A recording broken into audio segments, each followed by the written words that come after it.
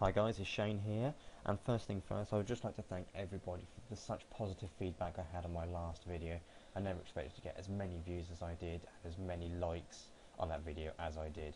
If you need any tips or any help, just message me. I answer all my messages. I don't ignore anybody. So without further ado, let's go on to the player database.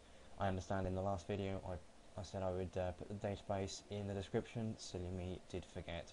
So this time I will put it in the description, and here's the database. All you need to do is click on the player database here, and it'll come up with this box. Put in the player that you're after. So if we, for example, just put in Lampard, and then push find, it brings up Frank Lampard.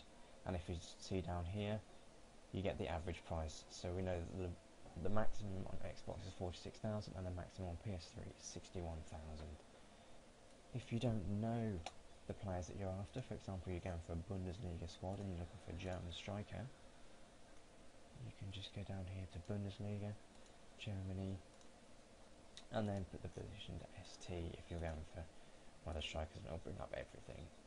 Here we go. If you go to the bottom, because that's where obviously the best people are going to be, they're in my order anyway, they're lowest first. You can obviously change the order if you want.